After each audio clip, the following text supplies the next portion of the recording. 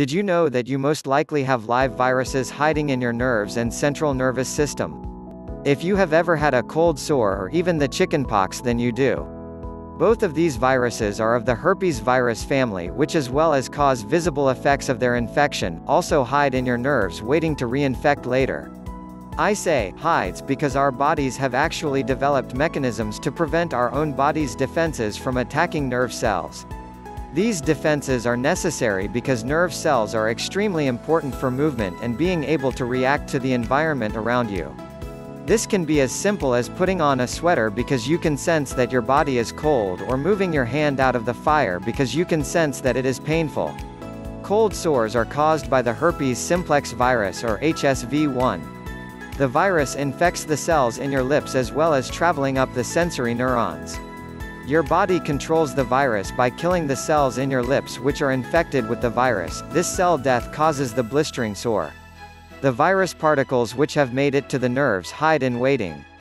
Factors such as sunlight or stress, which causes changes in hormones, can reactivate the virus, which will travel back down to the lips and reinfect them, producing a new sore.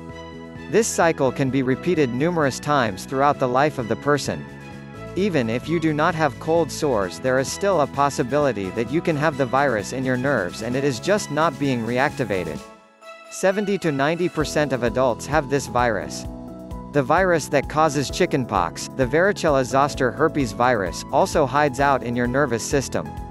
As a child, the virus spreads to your skin and you have the itchy red spotted rash.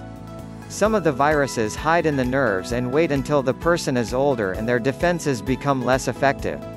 When this occurs, the virus re-emerges and causes shingles, a similar rash. Although the HSV-1 virus can reinfect many times, the varicella-zoster virus only reinfects once. Other herpes viruses. HSV-2, which causes genital sores, occurs in 20 to 60% of adults. Epstein-Barr virus, EBV, which causes glandular fever, occurs in approximately 90% of adults. Cytomegalovirus, CMV, which causes mild fever, occurs as 40 to 100% of adults. Again, even if you do not have any symptoms, the virus can still be present in your body.